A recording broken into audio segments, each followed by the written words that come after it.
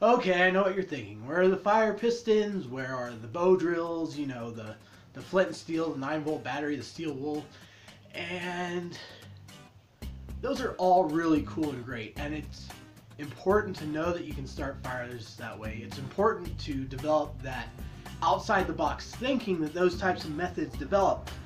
But too often we want to survive with all these little tricks. But real survival and real prepping is just that. It's preparing. I'm not saying don't improvise or, you know what, if you don't have your tools, you're just going to sit there and die.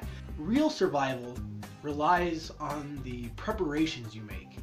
And good preparations include good tools, reliable tools, and consistent methods to accomplish what you want to accomplish, like matches, or a lighter, or even a blowtorch.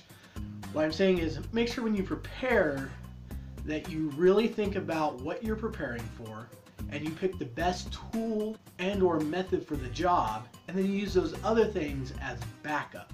Because I'd much rather rely on a Bic lighter that's got a few thousand lights in it than a fire piston or even flint and steel. I mean, those things work, they're great, and they've worked for hundreds of years, but they're hard, they take calories, they take work, and if you really are serious about surviving and prepping, then you need to spend time prepping with good, solid tools.